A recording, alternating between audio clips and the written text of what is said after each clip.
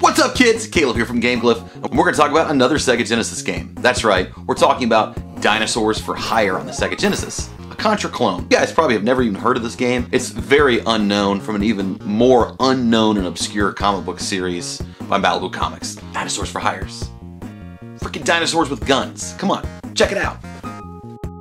To start this out right, we need to first understand the source of the problem. The problem is Tom Mason, because Tom Mason made all this shit up. He's responsible for all this crap. So with that aside, now that we understand the source of the problem, let's talk about the history. Dinosaurs for Hire was a really ridiculous comic series published by Malibu Comics between 1988 and 1994. It was an absurd tale of three dinosaur commandos wielding guns and killing ninjas. The three dinosaurs are actually aliens that spaceship crash landed on Earth, and well, the rest is history. Stupid history. There's Archie, the Terminator-looking T-Rex. There's dumbass Lorenzo and his idiotic Hawaiian t-shirt. Oh yeah, Lorenzo's a Triceratops. He's a Triwaian. Finally, there's Reese, and he's a one-eyed Stegosaurus. And that's pretty much all there is about Reese. Yeah, I know it's stupid, and I think it's stupid too. And then there's the game. Dinosaurs for Hire, the game was released in 1993 and developed by Malibu Interactive for the Sega Genesis. There's not really a lot known about this game as far as like what went into the development, because it doesn't even have its own Wikipedia page. There's really not a lot known about this game. But it's the same people that develop games like X-Mutants and other Malibu properties for Sega Genesis. It's definitely a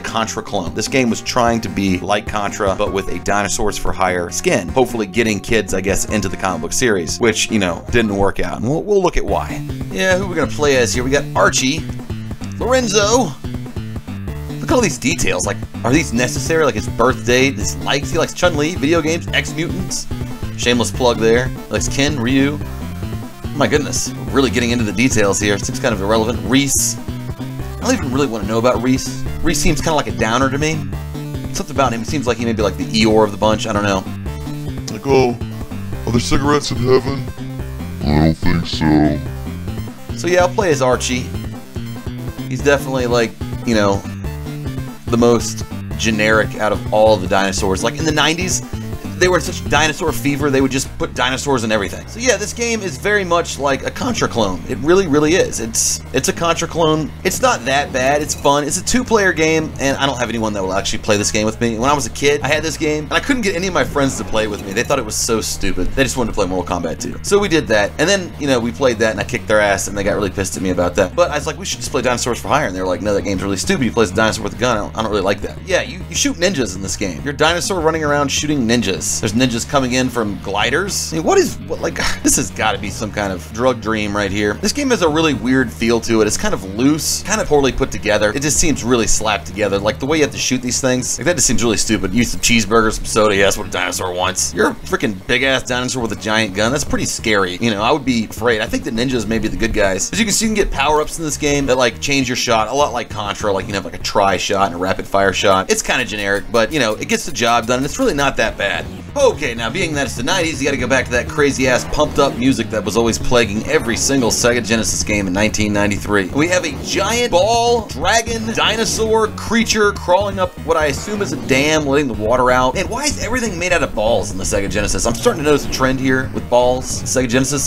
So this is the way the game actually starts out. Very first level, when you pick your dude, it starts out like this. You're like, oh, well, I just beat the damn game. That was the easiest boss ever. No, those little tentacles and stuff coming out, it's a really nice touch. That's what I love about games like this. Then you gotta know that Tom Mason farted all over this game. That's how it was created. And there's this guy, this freaking pterodactyl. Look at this 90s tube. Whoa, slight problem, bro, with your Genesis blast processing unit. Psych. Anyways, the real game starts here. Good luck. You'll need it. Yep. That's very 90s right there. Atypical. Gameplay is fast, competent, side-scrolling shooting, vertically and horizontally. Collision detection is a bit iffy, and the enemy hitboxes are very sketched out to the point where you have to be completely microscopically pixel-perfect accurate with your bullets, or they'll pass right through your enemies. So the point of this game is to kill as many enemies as you can, using your gun while picking up power-ups to improve your shot. It's pretty fun, but honestly gets really repetitive after a while. Because the gameplay varies so little, it becomes more of an act of pure tedium than any actual enjoyment. The game just kind of gets old after a while, and it doesn't even take that long for it to get old. So what are the controls like in this game? They're not that bad. They're not really that much of a problem. I mean, pretty much you can just jump and shoot. Then you have like a screen clearing bomb. And that's pretty cool, but they're hard to get. You don't really get them that often. And yeah, the controls are okay. They're pretty tight, I guess. I mean, the controls are pretty much Contra in this game. game. Ooh, fuck, this game pretty much is Contra. What can I say? It really is pretty much just Contra when it comes to controls. This game has Contra controls, and Konami did not make this game, which is kind of why it's not that great. Here's my point. I mean, look at this boss. Like, the way the controls are set up, you have to jump to these other platforms to avoid his shot. Then he throws all this napalm up there, and it just really sucks. And you use your bomb, it doesn't do crap as he drives by. And you have to be really accurate, and this is just kind of annoying and not very fun to play. Like, my god, this is like the first real boss that you fight in the game after that fake boss in the very beginning. And this part is kind of a pain in the ass. It's really hard. You eventually figure out that he's got kind of a pattern, and you learn how to avoid his shots, but my god, this guy totally cheaps you out. There's like a little sweet spot you can get to in the corner where you can really shoot him. It actually works out and you can finally kill him. Damn, it's annoying. Die, die, die!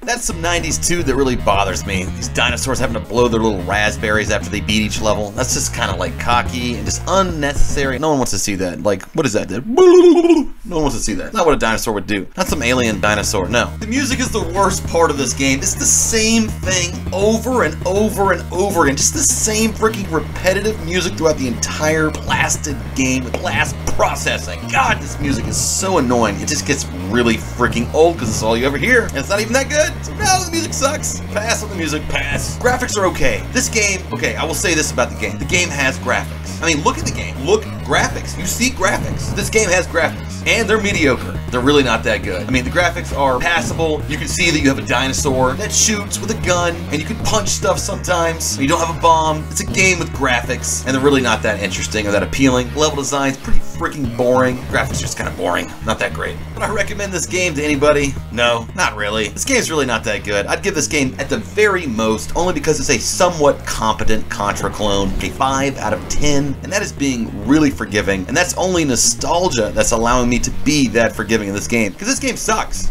I mean, let's not sit here and rest on false laurels. This game blows. This is not a good game. The idea behind this game is a parody that went wrong. Like, the whole concept of the comic book was intended to be a parody, but it just went wrong because it just sucks. And there's no reason to bring this back for there to be action figures made. That's what they always want. But no, let's not do that. We had Street Sharks. It's just Dino Fever from Jurassic Park. This game sucks.